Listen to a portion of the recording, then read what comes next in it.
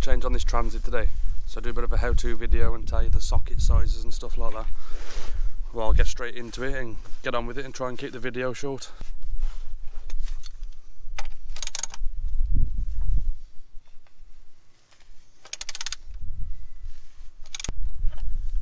Feels like this has been cross-threaded to me, and the way it's moving, it's wobbling. It don't look good anyway.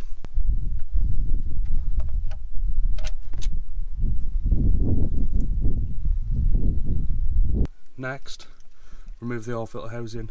I'm going to give this a clean, bit of brake clean around it. You don't want this crap going back into the O-ring and stuff like that when you're putting it back on.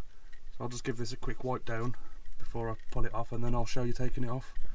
And oil filter housing is a 27. Right, we'll get this oil filter housing off now.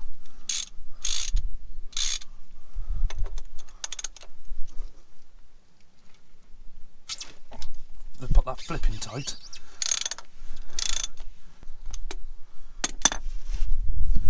Keep your oil tub under this because you will get a lot of oil in it.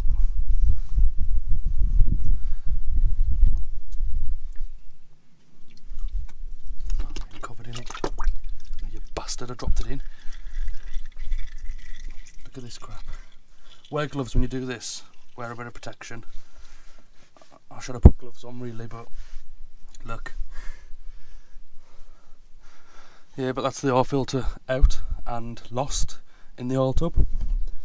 Somewhere in there. Like you see a lot of my videos, I do a lot of stupid little mistakes. But this is the way it is in real life, isn't it? There's a lot of crap around there. Well, I'll let this drip out for a bit and drain for a while. And then I'll continue the video in a bit once I've given everything a bit of a clean.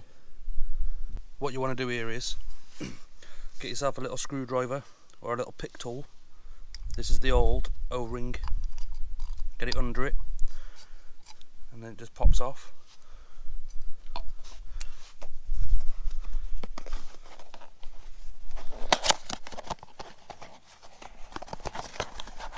You should have a new O-ring that comes inside your kit. You don't want to put this down on the floor and get it dirty either. So we'll get it straight in now. Basically just drop it in. And that's it, it's in. There's the O-ring. You want to put a little bit of oil on this. So I've got a bit of oil over here. Just a little bit. And just spread it around.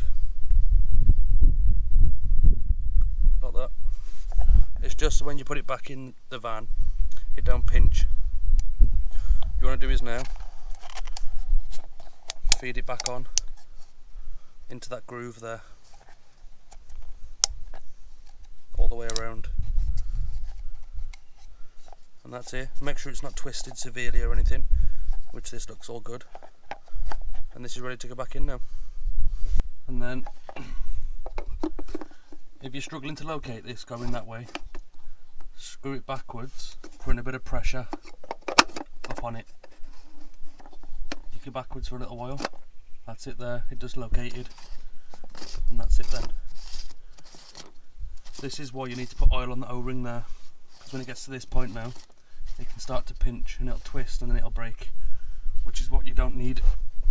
So that's it, pretty much. And then you need to torque this up to 25 Newton meters. It says it on all of the housings. And just go slow with it, don't rush.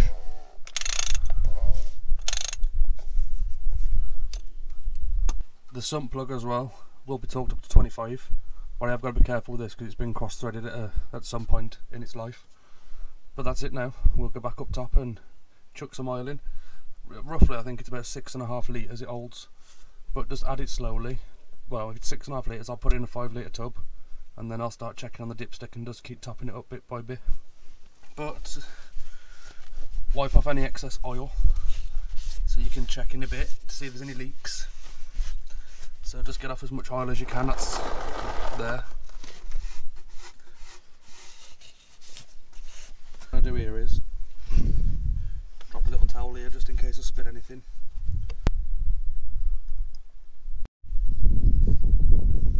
What we'll do is now let that settle for a while, and then dipstick's down there.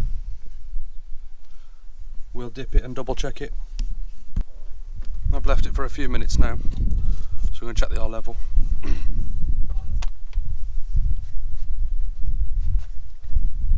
Get it nice and clean.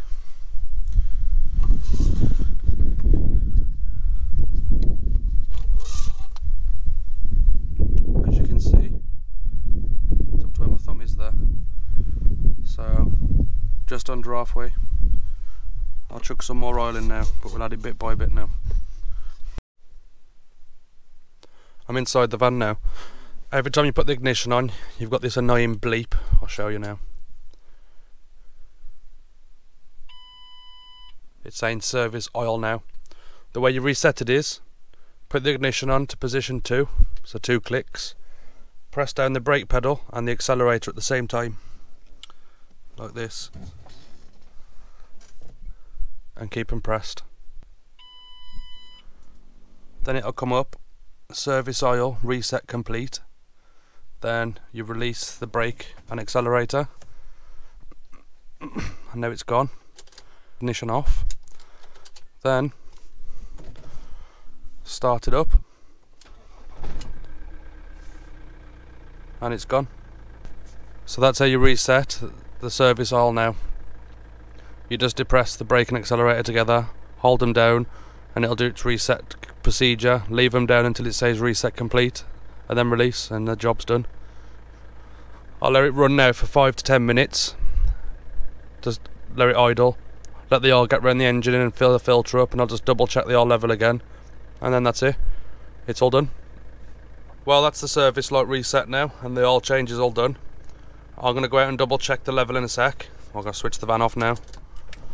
Yeah, I'll go out and double check the level again, just to be sure. And that's it. That's the oil change. It's simple. I'll put a link in the description of the tools that I used.